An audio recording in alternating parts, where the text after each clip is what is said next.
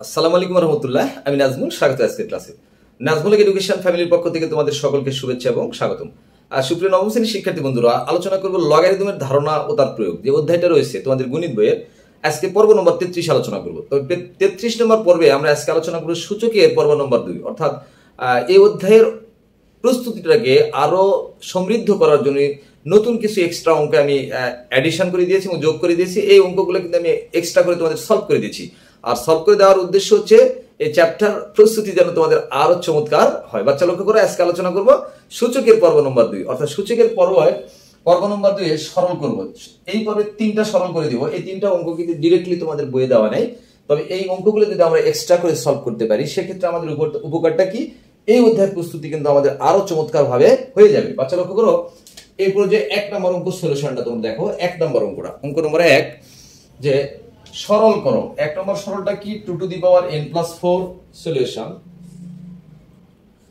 2 to the power n plus 4 minus 4 into 2 to the power n minus 1 divided 2 to the power n plus 2 ভাগ 2। বাচ্চা দেখো, 2 to the power n plus 2 ভাগ 2।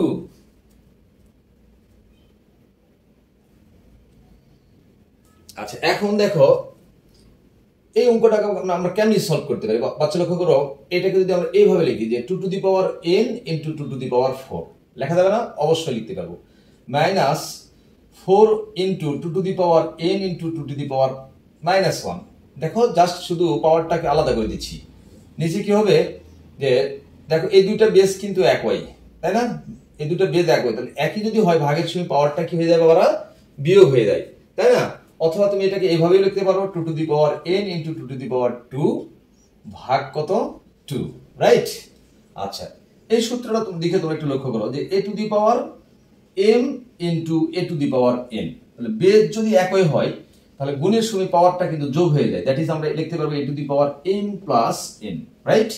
Base একই হলে গুণের সময় পাওয়ারটা যোগ হয়ে যায়। আচ্ছা, কোনো কারণে যদি এই জায়গাতে মাইনাস থাকে তাহলে এই জায়গাতে কিন্তু কি হয়ে যাবে বাচ্চারা, মাইনাস হয়ে যাবে। সো কোথাও যদি তোমরা এরকম দেখো যে a to the power m minus n, তাহলে তোমরা কি লিখতে পারবে যে a to the power n into a to the power minus n, right? আলাদা করে লিখলে এইভাবে তোমরা লিখতে পারবে। আসো এখন দেখো এই দুইটাতে দেখো 2 টু দি পাওয়ার n কিন্তু কমন আছে বাবারা। দেখো 2 টু দি পাওয়ার n এবং 2 to the power n common. 2 to the power n common নিলাম, তাহলে কত থাকে, 2 to the power 4, right?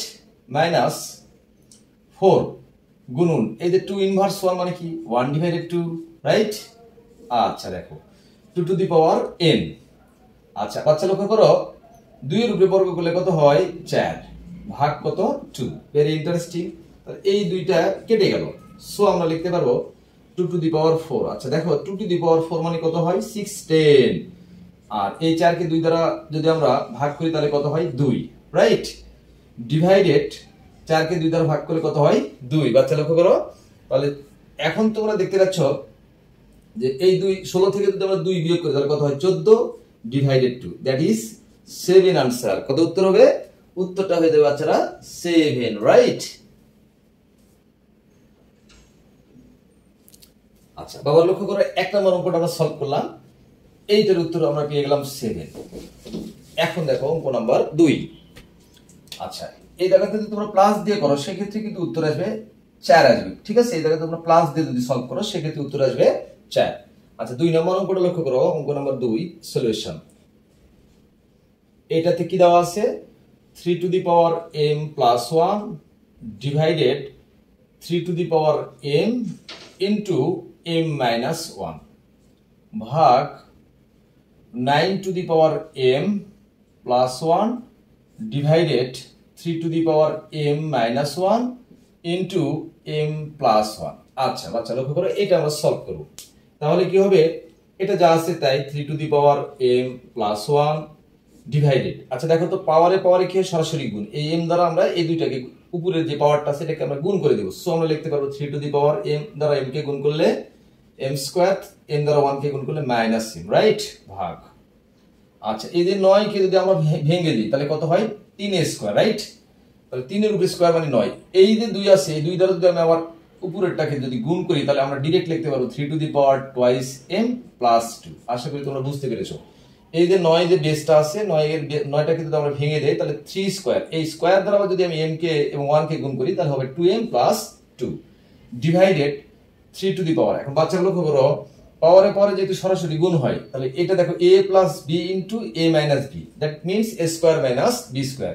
So আমরা লিখতে পারবো কি m স্কয়ার - 1।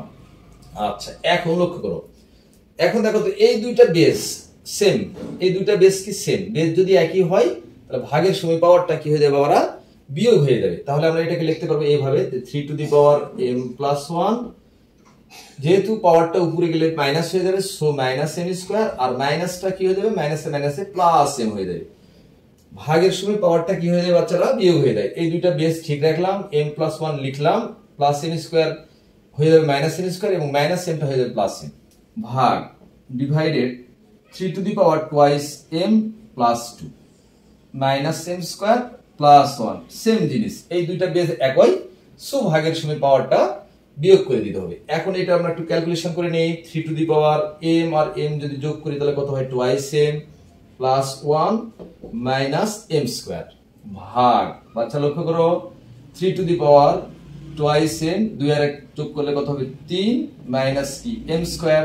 এই পর্যন্ত আমরা নিশ্চিত বুঝতে পেরেছি, তাই না? আচ্ছা এখন লক্ষ্য করো বাচ্চারা এই দুইটা বেস কিন্তু একই, তাহলে ভাগের সময় পাওয়ার কি, এই পরের পাওয়ারগুলো আবার বিয়োগ হয়ে যাবে, আবার কি হয়ে যাবে মাইনাস হয়ে যাবে। সো আমরা লিখতে পারবো 3 to the power twice m + 1 - m square -twice m -3 + m square. বাচ্চা দেখো -m স্কয়ার + m স্কয়ার কাটা, -টুয়াইস m + টুয়াইস m কাটা, তাই না? এগুলো কি হয়ে যাচ্ছে, কেটে যাচ্ছে। তাহলে আমরা এখন কি লিখতে পারবো, 3 টু দি পাওয়ার এই যে 1, 3 থেকে একবার দিলে -2, আর আমরা কি জানি 3 ইনভার্স -2 মানে কি 1 divided 3 square, that means 1 divided 9। এইটাই হচ্ছে 2 নম্বর অঙ্কের সমাধান, অর্থাৎ সূচকের পর্ব নম্বর 2 এবং অঙ্ক নম্বর 2। আশা করি তোমরা এই অঙ্কটি ইজিলি ভাবে বুঝতে পেরেছো। বাচ্চারা দেখো 3 নাম্বার অঙ্কটা সলভ করব, পর্ব নম্বর 2 এর অঙ্ক নম্বর 3 সলিউশন দেখো। আচ্ছা y to the power a plus b divided y to the power twice c into y to the power b plus c divided y to the power twice a into y to the power c plus a divided y to the power twice b। একদম very interesting. বাচ্চা দেখো সবগুলো কিন্তু গুণ অবস্থা আছে। এই লগের গুলোর দিকে যদি আমরা লক্ষ্য করি y to the power a plus b, y to the power b plus c, y to the power c plus a, যেহেতু সবগুলো গুণ অবস্থা আছে সুতরাং গুণের সময় পাওয়ার সবগুলো যোগ হয়ে যাবে। তাহলে আমরা উপরে লিখতে পারবো y to the power a plus b plus b plus c plus c plus a divided নিচে কি হবে বাচ্চারা, y to the power twice c plus twice a plus twice b, right? এখন দেখো বাচ্চারা কি করব, y to the power এই যে দেখো a এবং a, তাহলে কি হবে টুয়াইস a, b এবং b যোগ করলে হবে টুয়াইস b, c এবং c যোগ করলে হবে twice c divided y to the power, এটা যদি আমরা একটু সাজিয়ে লিখি একদম twice a plus twice b plus twice c।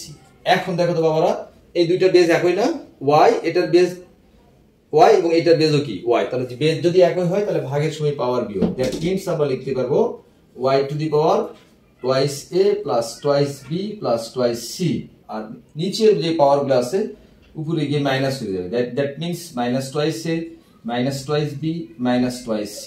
এখন লক্ষ্য করো দেখো একটা প্লাস আছে একটা মাইনাস আছে, একটা অপশন প্লাস আছে একটা অপশন মাইনাস আছে, তাহলে মাইনাস এবং প্লাস যদি কেটে যায় তাহলে কি হবে y to the power 0, আর কোন সংখ্যার উপরে 0 মানে কত 1। তাহলে এই যে সূচকের পর্ব নম্বর 2, পর্ব নম্বর 2 দিয়ে 3টা অঙ্ক সলভ করে দিলাম। আশা করি 3টা অঙ্ক তোমাদের খুবই কাজে লাগবে। আর আমার ক্লাস যদি তোমাদের ভালো লাগে অবশ্যই তোমরা চ্যানেলটি সাবস্ক্রাইব করে রাখবে। ধন্যবাদ সকলকে, আল্লাহ হাফেজ।